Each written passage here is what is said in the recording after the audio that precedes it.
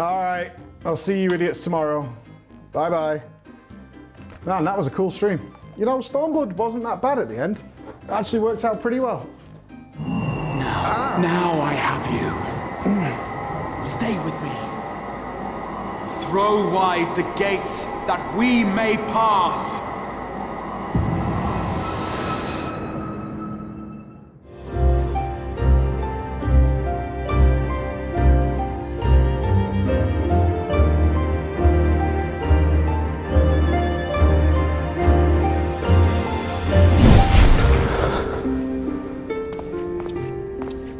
Welcome to the Ocular, my private study. We can speak here without fear of being overheard. I have much to explain, but the truths which I must touch upon in doing so would Where am I? distress and confusion Who are you? of this world. Pray keep that. Who are you? Now, I am sure you are desperate to know the fate of your fellow scions. Bro, who are you? Simply, Not the Crystal Tower? You steal that? their arrival, however, steal my was friend's not soul? as recent as you may imagine. Bro, yeah, but who are you? Yeah, I'll kill everything. Time What, flows who are at you a though? different pace Hello? from that of the source. Who are you? As you may have surmised, Why are your hands however, blue? our efforts met with little What's your name, success, though? and What's then your we name? all but abandoned the What's your name? Once Urianger shared with us the vision Mate. we had witnessed.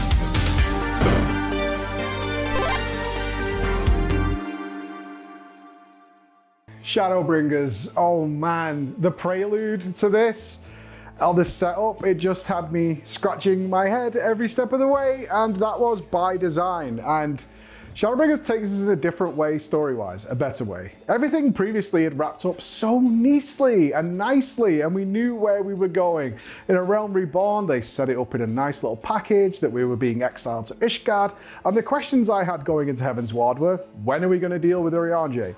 When are we going to deal with Raban? And when it comes to moving into Stormblood, it's like, right, we've got it all set up, the Dragon Song War is done, we're all happy and going in.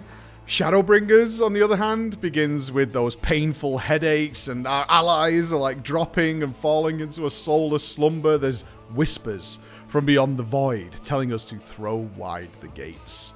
I then watched the expansion cinematic, and that made it so much worse. The mystery just kept growing. Why are we on the moon? Why is Matoya young now? Why is Minfilia young? I thought, honestly, we were going into a time-traveling expansion. I started thinking about, like, Wallers of Draenor, and I honestly cannot believe or even imagine what it must have been like for the people who saw that trailer and then had to wait months and months, speculating, digging through every frame to find out what was going on. And several people did work out things that I obviously didn't see within the minutes I got to see it, but my head was spinning coming into this. What sayest thou, Master Matoya? We may accept this fate or defy it, but we cannot deny it. Deny? I am not wont to run from my troubles. I'm not going anywhere. I promise you, Minfilia.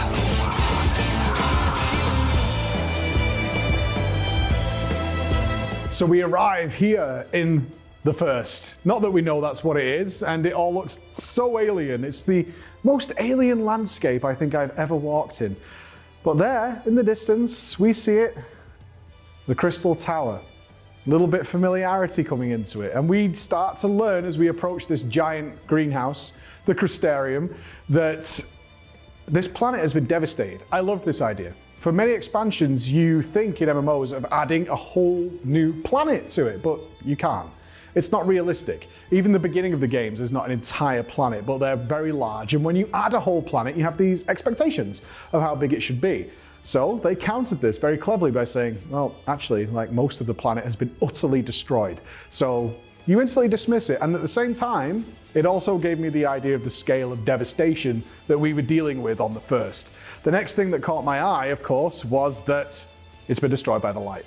So during the Warriors of Darkness encounter that we'd had in the past, I was thinking to myself, this is lame. Honestly, the Warriors of Darkness and the Warriors of Light and the light should be the good, but this is the beginning of instilling in you just how important balance is in the Final Fantasy XIV universe. Now we understand that the light is just as dangerous as the dark. So, apparently, it's time to find the Scions. We get told straight away that they're fine. So, I chose Alizé first in Armorang, And, well, Ulrich and Tesleen. Now, as I had the choice of which scion to find first, I'm really, really glad I chose Alice. I have such a love of the dark and macabre storytelling. Usually, the darker, the better for me.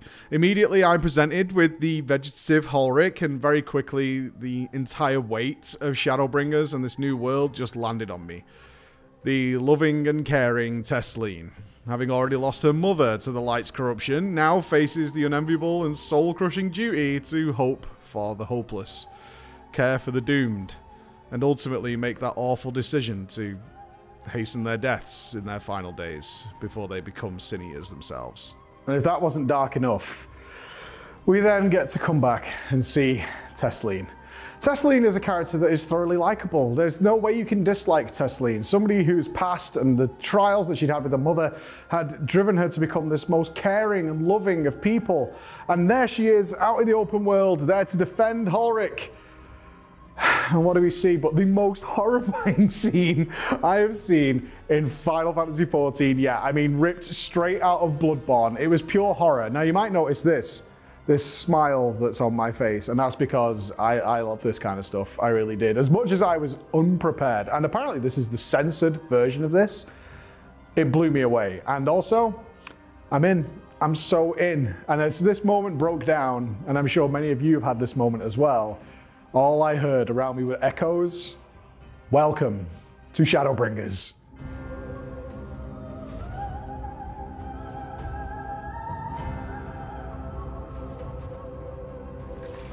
Jesus Christ!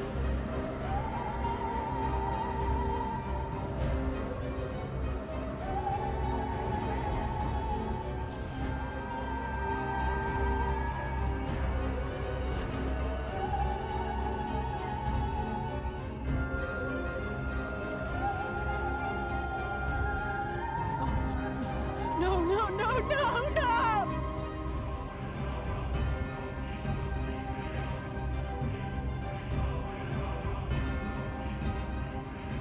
That was fucking awful.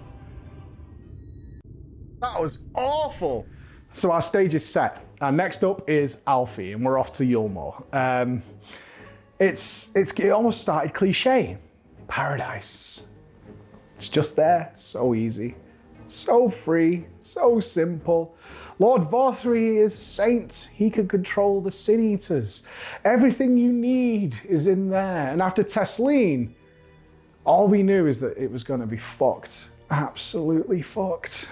The shanty town outside was great. We first see exactly what I expected to see in this environment, with the promise of paradise waiting right there, is that the people are doing anything they can to get inside those doors. They're parading themselves, they're lowering, they're denigrating themselves for the jesters who are promising everything if you just do as we say, and then feeding them with the wondrous meal. Now, we're not stupid.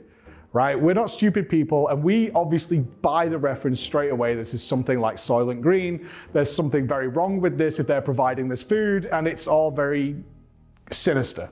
We know something's wrong. We know that as players, but, and this is where Squeenix's writing, in these two segments here, Squeenix's writing was superb.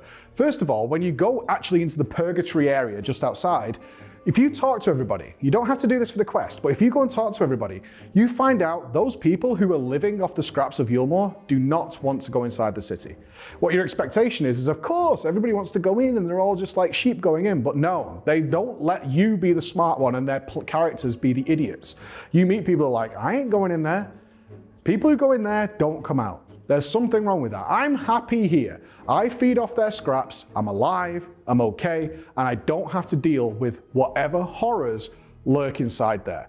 And give us that moment to go, okay, the characters are aware of what's going on here as well. And then they do some other clever writing. Squeenix is so good at drawing back to maybe little jokes they made in the past and little references to characters, and Alphino's artwork and his little art skills, which was a big joke in the past, comes in clutch here. So much better than what we'd seen in Stormblood, which is random MacGuffin falls from the sky and allows us entry into the city. I never expected us to struggle to get into Yulmore, but actually relying on Alfie's artwork and that old joke, genius.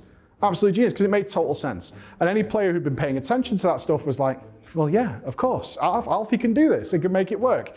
And I loved his awkwardness here. They developed his character in a good way. Alfie has clearly never spent any time at an all-boys school because the shower scene, his awkwardness, you can already picture him kind of giving it all this, trying to sidle in, and he's getting the soap to try and pick it up. It's exactly what I'd seen, because I went to an all-boys school, and I've seen the lads behaving like that on their first couple of showers. So to have that happen, magnificent. It was so accurate. And of course, the levity. We know the horrors await us. We know it's coming. But then we meet two of the most lovable characters in the entirety of Shadowbringers. The Chais, especially Lady Chai, is and will always be something to bring a smile to my face. Naive as they are about their situation, they're good-hearted through and through. They're caught up in an unwinnable situation of just waiting for their death. In Yulmor's hedonist society, they just want simple, wholesome pleasures, and I firmly believe they couldn't see what was behind the curtain of Yulmor, and I absolutely love them both. But after seeing Vorthri, I mean... Vorthri's a fantastic character. With Edward Dogliani, who you might also recognise as the Lord of Bones from Game of Thrones, voicing that unforgettable character. So it got even worse when, lo and behold, Vorthri does have control over Sin Eaters. Or at least a truce. I couldn't help but notice the little baby face that was popping out from his, you know, his juicy, juicy chest. And when he started raging and moving across the floor, I was in shock. But I was like also smiling. It's just so badass. Just as with everything, through the full secrets of Yulmor beyond them waiting for ascension. The real details will have to wait. What you need is a mirror, not a painting. It will capture the horror I see before me far better than I ever could.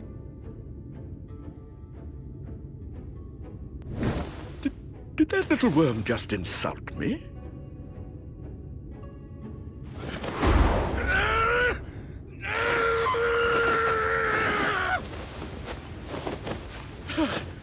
I'll kill them! I'll kill them all! I'll enslave their minds! I'll torment them! Torture them! And tear out their hearts! All right, there's something we need to clear up, because it was easily the most controversial thing that happened to me when playing through Shadowbringers, where people got really, really mad at me, and I still stand by what I said, but I'll explain it to you now, is a big thing in Shadowbringers is the intentional obfuscation of information. And the reason they do that is pretty simple. They want these big, heavy moments later. They don't want to lift the curtain straight away. They want you to have that surprise. They want you to have the mate. And I totally, totally get that. And this thing I'm about to tell you about, I didn't even dislike. It just wasn't a problem for me, really. Obviously, one of the big ones is the real identity of the Crystal Exarch and his exact motives. And we know that something is a little bit fishy with Urianger's tale. We know, and we also know in our past, Urianger isn't, you know, he's not the most truthful of persons when he thinks there's a greater cause and a greater threat or some good reason in his justification for keeping information from you. And it was driving me mad. In a fun way. And that's what they wanted. They wanted you guessing. G'rahatia would be the obvious choice. The Crystal Tower's here. Who's locked in the Crystal Tower? That makes total sense that it would be G'rahatia. But because they delay it, I even, at some point, believed it might have been young Louisoix because of the time travel stuff and all that. And I had all these ideas going through my head, and they keep it away from you. Ultimately, when the reveal came, yes, it carried a lot of weight. In fact, the bit that carried the most weight for me was seeing how long G'rahatia and Sid and all of them had toiled through the calamity in order to get here. That was what carried the weight for me. The reveal of him, and maybe he would have to kill himself, we've dealt with that in the past. We've dealt with that with Papalymo, we've dealt with that with Moonbreeder. It's actually kind of a part of being a Scion is to deal with that. And I felt like I was taking crazy pills that nobody was bringing this up. Why are we not pushing this guy who literally ripped our souls off the planet all the way here, and we're not pushing to find out who he is? And thankfully, Y'shtola actually brought it up, because obviously the writers knew the players are going to be questioning why we're not pushing this. And I was so happy when Y'shtola was like, there's something sus going on. Something's not right, and I want to find out what it is. And I was so thankful that we at least had that moment of levity. The reason I didn't dislike it, it was just something I commented on, which I honestly threw a lot of people into rage, is I had fun guessing. the whole way. That was part of the design of Shadowbringers. And at one point, I'm pretty sure I saw a rock and thought, well, that must be Zodiac, or maybe it's, you know, it's Alligans, you know? And our boy Urianger is up next, and Jesus, the fairies, the Scottish fairies. Look, I don't hate them. I don't, but I shared the twins' frustration wandering through that lost woods of, I don't need this right now. There's bigger things happening. I don't like it. But what I absolutely loved is it's almost as if they made that zone to play to the strength of Urianger. Because I can almost picture these fairies getting in his face, trying to play with him, trying to toy with him. And dost thou know the secrets of white Orosite and its magnificent tales? Dost thou know of Moonbreeder hastening the rising power of Orosite upon us? You can see it, and the fairy's just going, sure. Yeah, on your way, and admitting that he answered all of their riddles correctly, and they're just like, just go play in the library, please God, we'll wait for somebody else, you're fine, go and do your own thing. It was cool. This whole zone played into his strengths, and it was finally, oh my God, it was finally the time for some answers. Kind of. We finally got a lore dump. Zodiac, the history of the first, what happened here, kind of, and raised, of course, in true Shadowbringer style, more questions to go along with it. But we did start to fill out the picture that maybe something really isn't one-sided here, which is the strength of Shadowbringers that we'll get to. We Ascians know because it is our history, our story.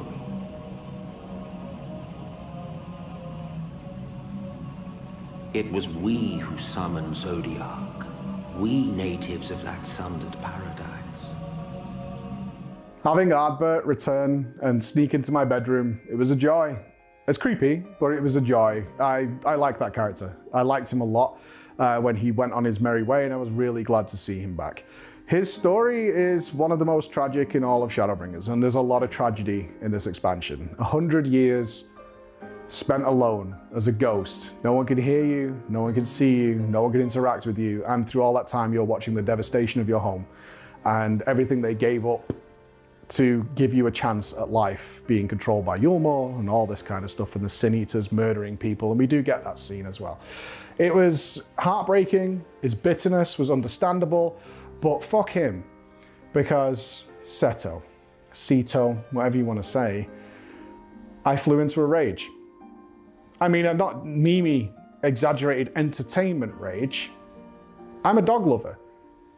And when Sito was explaining to us his history of Ardbert, and Ardbert is stood right next to us, and Ardbert can talk to us through me to communicate with that sad dog, and he didn't, I swore, unironically, and not for joke's sake, Shadowbringers would be a 1 out of 10 if that was not resolved by the end of the expansion. And I mean it. He was a good man. He deserved to be happy. I wish I could have told him that, at least. You fucking can. Do it.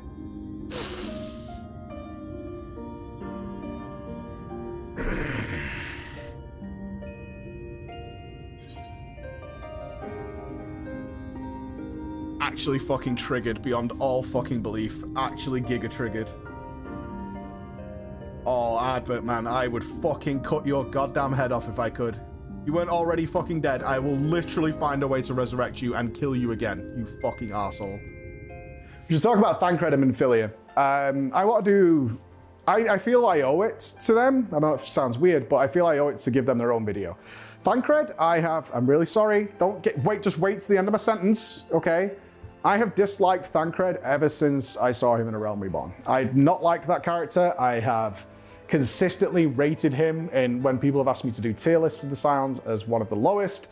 For good reason, in my mind, actually. He turns up late, he takes credit sometimes when he didn't do anything. He had a few redeeming moments, but not many. And I just didn't like that character. And Shadowbringers taught me to love Thancred a lot, like a huge amount. And the storyline between him and Minfilia, Reen, it deserves its own commentary that I can't squeeze into this one, honestly.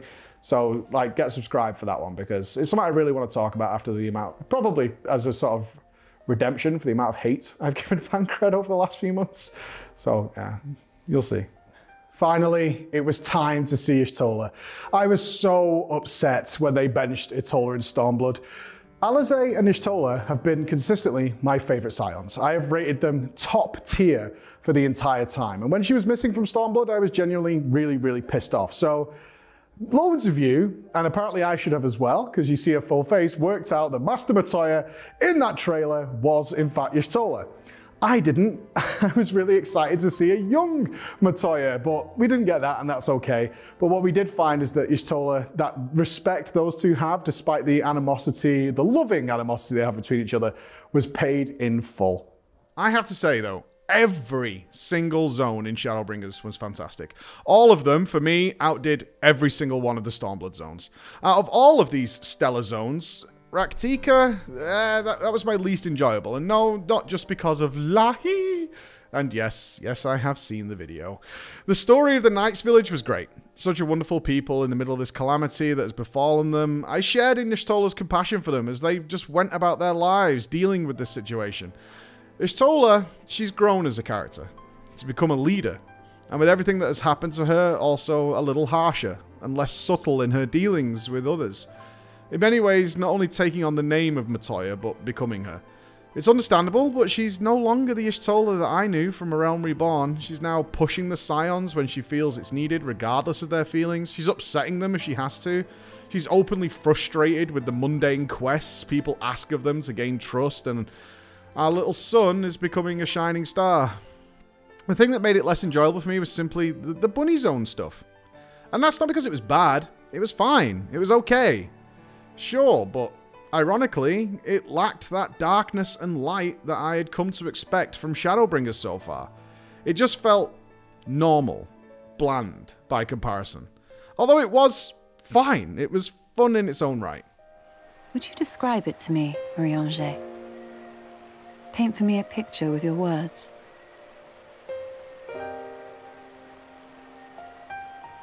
A sea of shimmering stars. Diamonds strewn across a raven gown. Boundless and beautiful. 'Tis an exquisite sight, not unlike that of the source. Calm and gentle and forgiving. I can see it. For however deep the void, or wide the expanse, there is no shore so distant as to be beyond the reach of light. And with that, our gang is assembled. The pieces are in place to go on this journey. And this Shadowbringers is so big. It's so much bigger than Stormblood. It's so much bigger than Heaven's Ward. It's so much bigger than A Realm Reborn. It's so much bigger than even something I'd cover in a Legacy video. I managed to fit the Burning Crusade into like half an hour. Shadowbringers needs more than that, which is why I've done the heroes to start us off with. Where our heroes were, how I felt about meeting them, everything from Ardbert to Ceto to finding the Scions again after losing them consistently throughout Stormblood. And our next stop is going to be a big one, guys. It's going to be Emet Selch. It's going to be Emet Selch. We'll obviously talk a little bit about Ranjit. I'm not sure what we're going to do about the rest of the Ascians because they're the whole story unto themselves that needs its own tale to be told about how I felt about it, because there's no secret. A lot of people know this, especially if you watch the live stream, is 5 times Shadowbringers brought me to tears. So I hope you understand why I want to spend some time and talk about this. So make sure you get subscribed and chill out for that. It might be a little delayed purely because if you're watching this on the day this comes out, I am flying to Hamburg on Monday. I'm going to be there for 2 weeks for the Race to World First for World of Warcraft. So doing our big productions will have to wait a little bit. But stay tuned, it's going to be there. But I'm also playing Endwalker on Tuesday, so good things are happening. I'll see you again, guys. Bye-bye. By the way, display code is down below. Display. It's funny, I don't know why I'm seeing this now. I'll just notice it through the viewfinder. It's the pickle next to that cave. It looks like a giant red penis. Oh, really? Yeah. Oh, it does a little bit. Yeah. So next we're on to the Your War segment. Lord 4-3. He was so funny, that character. I mean, I'm putting that in at the end.